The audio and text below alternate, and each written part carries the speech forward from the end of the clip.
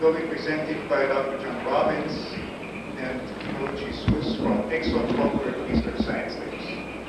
John? Thank you, Johannes.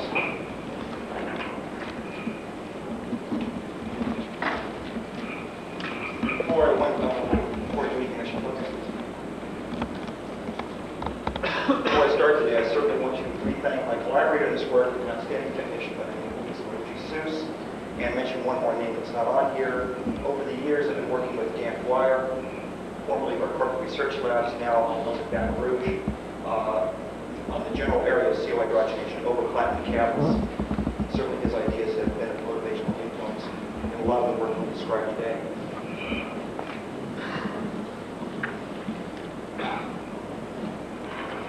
Fortunately, Al Barris gave an outstanding introduction to my talk this morning, so I can go through this pretty quickly.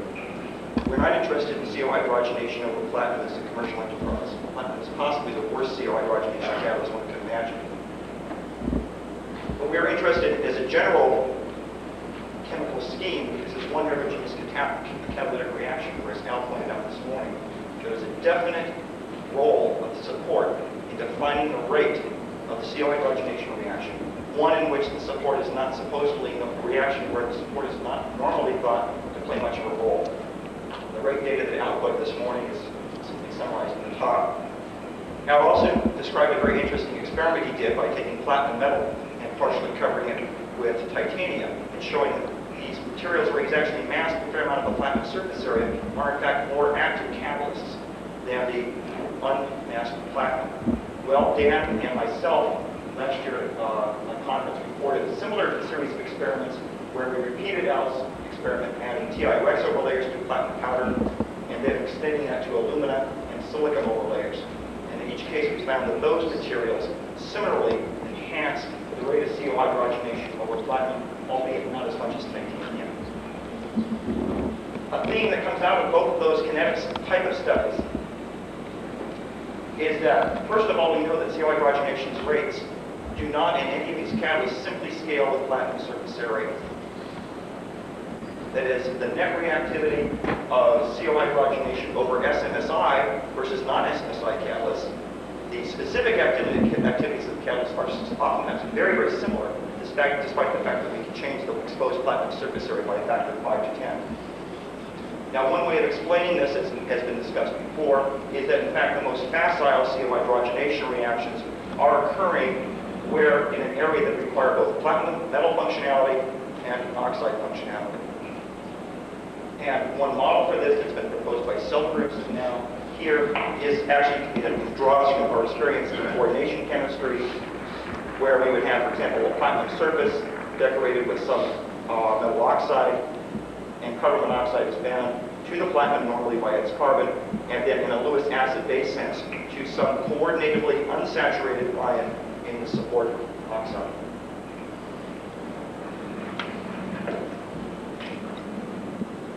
Well, species like that I just drew for you have actually been isolated in solution where Lewis acids are coordinated to metal carbonyl anions, and that coordination typically drops the CO stretching frequency down to anywhere as low as 1400 wave numbers. So we decided as part of our efforts looking at CO hydrogenation over platinum to re-examine, using a standard technique, infrared spectroscopy of chemisorption CO, to re-examine a series of platinum on silica, alumina, and titanium catalysts, this time not focusing on the well-known CO, terminal CO absorption band, but on any other species that might be there in low abundance. In this study, we've done a series of three things. We've looked at simple CO chemisorption on platinum, alumina, silica, and titanium, simply chemisorbed at room temperature. Our idea here being that this simple model of having a coordinatively unsaturated ion in the near surface region near platinum should vary on going from supports like titanium, where we know it is simple and very trivial to expose Ti3+ or Ti4+ by mild thermal treatment. Alumina somewhat more difficult. Subsurface Al+3 develops in vacuum or in the absence of water around 400 degrees C from our experience in reforming chemistry. Silica is another question altogether. I don't know how we can expose Si+4. The only reported I see of that material actually comes from UHB studies of pre-cleaved cristobalite. silica is nearly always covered by siloxane bridges or silicon hydroxyl bonds. We next go from the environment of CO chemisorption at room temperature into hydrogenation under temperature programmed and pulse CO reduction regimes. Here we're following the reduction of a monolayer of CO and hydrogen, either in the program mode or isothermally at 200 degrees C. We're looking at this by infrared. Finally, let's look at the real catalyst. We've looked at all three systems at steady state during CO hydrogenation. Now, I'll tell you what I'm going to tell you. In fact, several of these catalysts do show low-frequency CO stretching modes when CO can be absorbed at room temperature. I'm not sure what they are. From our reactivity studies in hydrogen, it's not clear that these structures are any more reactive than normal platinum CO. Some of them, in fact, are the most inert structures on the surface. What I will tell you is that when we look at these materials at steady state CO hydrogenation, we do see evidence for some reactive intermediates that are consistent with our concept that there is chemistry going on at the interface, albeit differently than the one shown by the model I presented earlier. Briefly, all the materials we're talking about are highly loaded platinum, 8-weight%, that poorly dispersed systems. We've had to use poorly dispersed systems for two reasons. Number one, we wanted to eliminate possible metal particle size effects. Number two, if you want to look at in the low frequency region of an higher spectrum oxide, you have to calcine your catalysts. These materials pick up all kinds of strange garbage from the air, which has to be burned off. Typically, that burning leaves you with a poorly dispersed catalyst. So in advance, we pre-calcine all these materials to get clean baselines.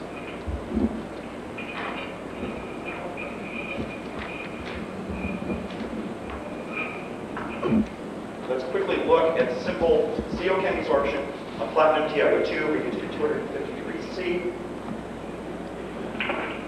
This very weak band high frequency here we've recently reported in Journal of Physical Chemistry. We believe this is a combination mode, having platinum carbon and CO stretching character. A very intense feature. The absorbance scale here goes to about 1.5. Is of course CO on terminally bound CO on platinum.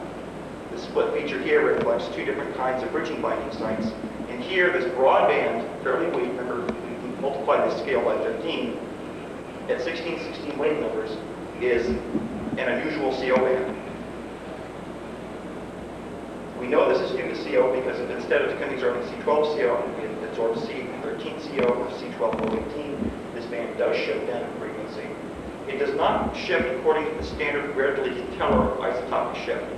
But remember that isotopic shift assumes that there's only one unperturbed oscillator, that's the CO oscillator, and does not include any other types of force constants.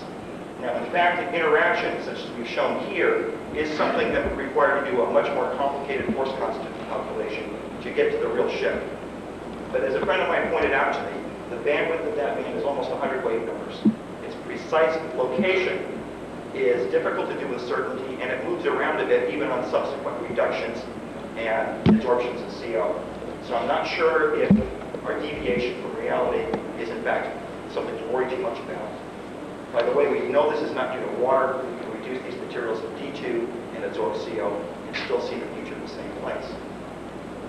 Spectra I won't show you because they're very difficult to show. When you reduce platinum TiO2 and hydrogen, again, following the absorption of CO, the baseline absorbance goes to around 2 absorbance units and it gets very noisy.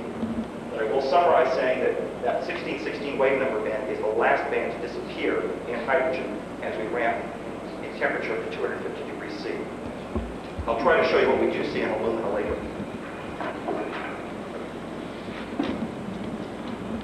Just quickly, I want to show you that we're not restricted to platinum TiO2 here. CO chemisorption of 8% platinum alumina. Again, we pick up an unusual feature here around 1605. In this case, the feature is even more difficult. It's frequently quite asymmetric. I've shown you the most symmetric band we've seen. It looks like there's at least 2 or 3 components to this band. What is it? I don't know, but we do know one thing. This band is not perturbed when we subsequently post-absorb T2O or pre-absorb T2O. So if it's a CO-related species and it's CO interacting with a very acidic Lewis site, it must be a very strong interaction because it blocks the reaction of a very strong Lewis base, water, with that site.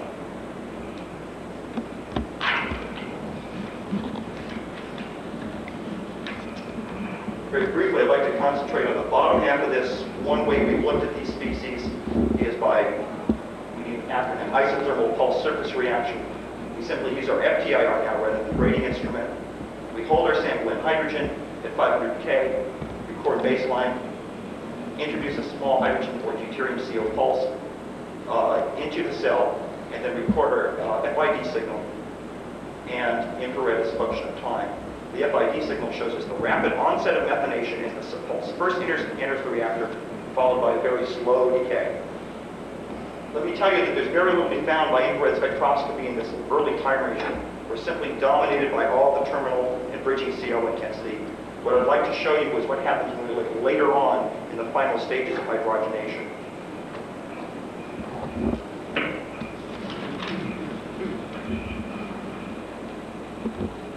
These spectra were recorded in about over a period of 30 seconds each, running from 17 minutes to 24 minutes. We're looking at ranges here of about 3 thousandths of an absorbance unit. We can see the terminal CO band decay away slowly, and a whole series of now well-resolved, better resolved features in the low-frequency region. Some of these, at this point, we suspect reflect formate species, possibly on the aluminum near the platinum. But in fact, these are among the most stable surface structures. Now, I've got two last Porky dots here. All I can say from this is we haven't found a good way of finding evidence from this data that we have an unusually reactive, unusual CO species.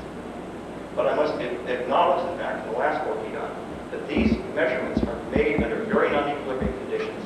These are not steady-state catalytic reaction measurements. And anyone who studied these catalysts knows that these catalysts do line in those periods of 30 minutes to an hour. So let's turn to steady-state reaction studies.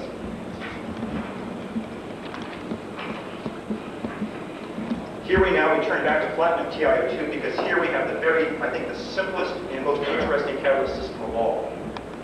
Again, at steady state, we find our terminal CO band at 2065. Here's our combination band once more. But of interest to us are four other features. The 1630 band is something that comes and goes. Catalyst activity is constant. Some days we see it, some days we don't. I don't know what it's due to. It could be that other site we've seen during CO chem absorption at room temperature, but it is not a reproducible feature, and it certainly doesn't scale with catalyst activity. Now, initially, when I saw these bands, my technician was running the spectra, I politely said these are due to hydrocarbons on the support of some trans hydrocarbons. But on close inspection, we found, in fact, that those frequencies are 20 wave numbers away for the typical alkyl CH we expect. That deviation from reality is significant. All CH species seen on working Fischer-Tropsch catalysts match just what you would find for hexadecane. In fact, we found that there was a very good agreement of these frequencies for methoxy on titania surfaces, which had been studied. And our own studies show that methanol absorbed on titania gives bands at precisely these positions. Now, several aspects of these bands that I'm going to discuss in a moment led us to say that we believe they're going to be intermediates. So we found that we, in fact, can switch from a CO hydrogen environment to a CO deuterium environment and monitor the decay of these species as we switch from one isotope to another, and I hope to get some idea of reactivity of these species. Let me briefly summarize what we've seen in a series of about 2 months' worth of experiments. First of all, those methoxy species grow into a constant intensity over about 45 minutes as we approach steady state. After that, you can wait 2 days, and they simply never change in intensity. What's amusing is that if you look at your products by GC during that 45-minute period, they too are growing into a constant productivity, which is relatively flat again over the next 2 days. Now, at steady state, in hydrogen CO at 230 degrees C, if we switch from hydrogen CO to deuterium CO, all methoxy species switch out with a half-life of 5 minutes. Our first guess, of course, was that the methoxy species we're seeing are simply methanol product reabsorbing on the titania surface. But in fact, by varying space velocity, thereby residence time, and thereby concentration of methoxy, over a factor of 15, we found no variation in methoxy intensity.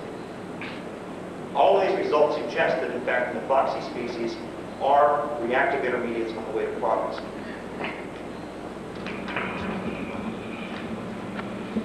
How can species like that form? Alex has actually shown you some stuff that makes this easier to show. Perhaps it's at the metal oxide interface where this metal here is alumina, titanium, or silica. That these hydroxyl groups activate CO by more of a nucleophilic attack with the transfer of formate species in the vicinity of platinum around that ring of platinum, which can subsequently be hydrogenated to a gem-diolate, hydrogenated further to methoxy, which we observed, hydrogenated further to methane, or methanol, all regenerating a hydroxyl functionality.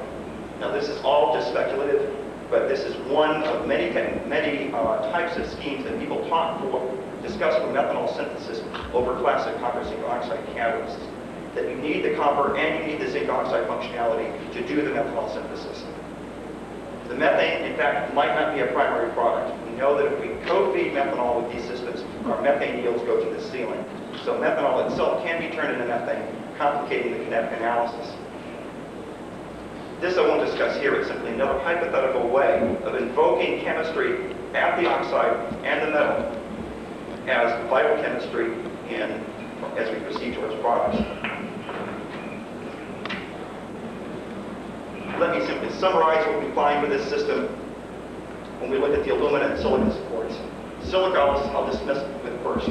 We only see CO on that surface. We see nothing else. Our signal noise is poor in that system. We haven't found anything else. Alumina is very reminiscent, I believe, of what Fritz-Salmosi saw for rhodium on alumina. There was this steady and pervasive generation of formate on the alumina. After roughly an hour in CO hydrogen, there are 10 formates per surface of platinum. The formate structure has been confirmed by deuterium and C13 labeled in the gases, but these materials seem to be much more inert species that we're used to seeing. As we shift from hydrogen CO to deuterium CO, these materials switch back into deuteroformate or C13 labeled formate only over a period of hours. In some cases, overnight is required, depending on how much formate has been built there. The formate grows over periods that we've seen so far, 14 hours. These results suggest that formate is an inert species on alumina. How do we reconcile this with methoxy on platinum? Well, in fact, if we're making methanol on platinum alumina, we know from separate studies that under these conditions, methanol will react far away from the platinum with the alumina to degenerate back to formate. That formate is an inert species. All it does is grow in intensity with time and mass prevent us from seeing anything else under those intense formate species bands.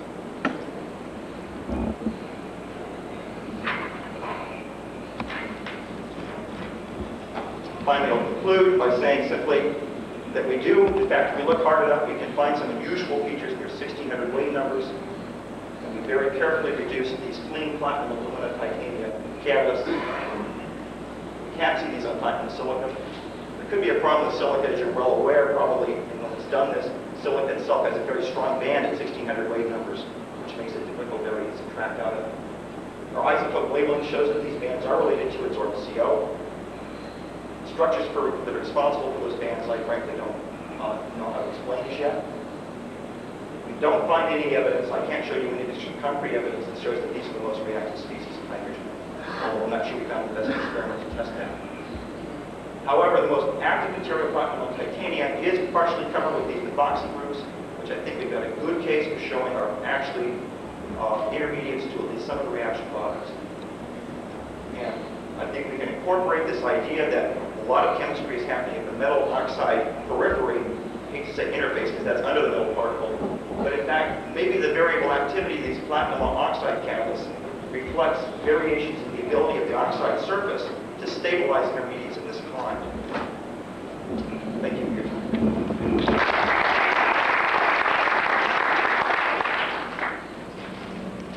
Thank you, John.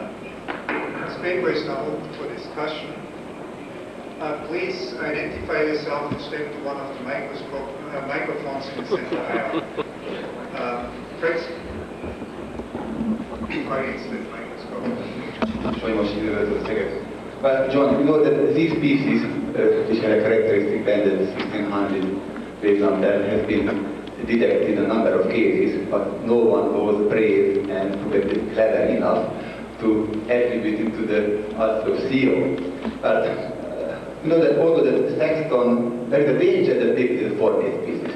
Sexton detected such a type of band on clean platinum surface by his technique, and it attributed to the special form of formate. But in investigating your spectra, you did not find any other structures of the formate, so we can exclude this possibility.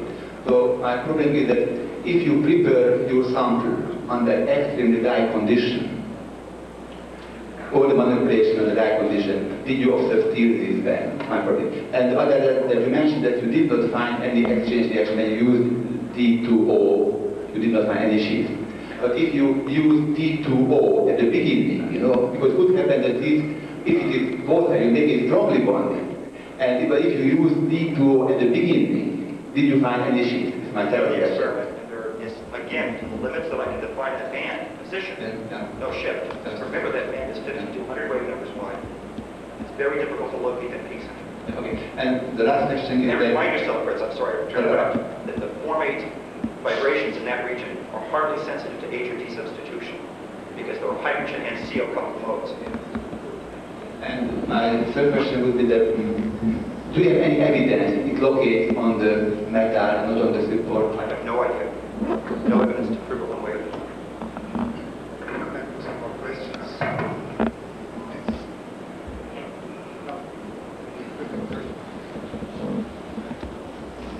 Goodwin, University of Pittsburgh. Don, I believe it was platinum on titanium, but my notes are a little sketchy on that when you were going through it. But you were talking about how the methoxy species grew in as you were forming methane and methanol. Yes, basically you looked at intensity versus time, you would find that band look like this. If you looked at productivity versus time, they would track. Right. And it sounded like, if I interpret your statements right, that you're trying to decouple that from a reabsorption problem by changing space velocity. Yes. But since most of your products are being produced within your pore structure, I'm not sure that changing space velocity is going to necessarily help you there, because that's just changing what's out in the bulk phase. And that you would probably get a lot of reabsorption within the pore structure. Well, let me say that I think hopefully address that issue. The titanium we use is T-Unison T25, which is only mesoporous. Our pore structure there, we have 203 international pores. The aluminum we use is Alon C. It's a very similar structure, just smaller mesopores. Cavacil is our silica, again, a similar type structure. That's the best we can do. Hi, Charles Bogdan, Lehigh University. If you go back into low energy electron loss spectroscopy at very low partial pressures of CO, your first doses of the CO, you see fourfold site CO adsorbed onto the metal single crystal surfaces. Yeah. What precludes you from saying that these aren't just remnants of some of those fourfold site adsorbed COs, and that because of the high partial pressure of CO, the predominant species, as in single crystal, high partial pressures, is the top on or singly bonded CO? I've thought about it myself. The problem is that on platinum, I've never seen a CO stretching frequency that low for any CO coverage on platinum by energy electron loss spectroscopy or by reflection infrared. Maybe on palladium, but not on platinum.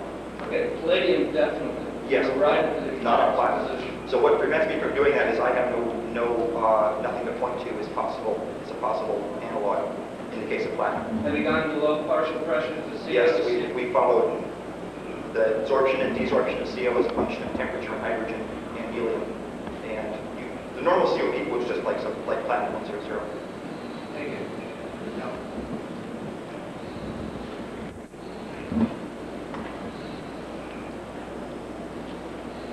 Hi, Nice Penn State.